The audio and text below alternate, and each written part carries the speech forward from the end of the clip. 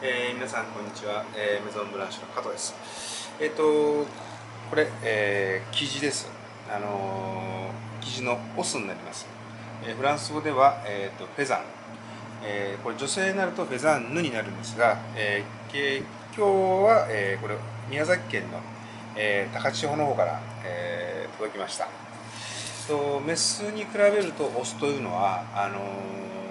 しっかりとした、肉質と、しっかりしたお味、少しこの足の筋が硬くてですね、ここから先はほんと針金のような、筋が入ってて、この先の方は、コンソメとか、ソースになってしまうんですが、これって鉄砲で打ってから送ってくださったんですが、まずこう背中の方から順番に、毛をむしっていくんですが、最終的に表に返して、この胸の位置、ここが鶏料理の、命になる場所ですので、ここは、少し慎重に少しずつ押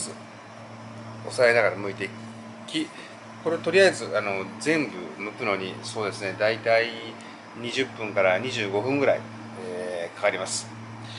その後、残った産毛をバーナーで焼いて、内臓を取り出し、糸で縛って、オーブンでローストしたり、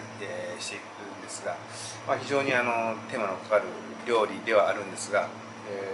なんとなくこの毛をむしって、こういう、言ってみれば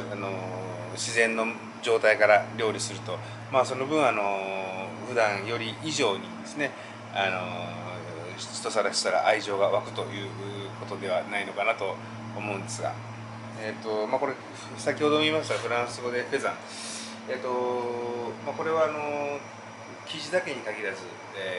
鹿も、シギも、これは山うずらなども熟成することを、フェザンテと言います。そのフェザンテというのはこの生地の名前から取ったものでして、それこそジビエ料理の、一体代表的な食材であるはずですね。はい、もう1月、2月には、終了してしまいます。これが多分最後の記事になると思います。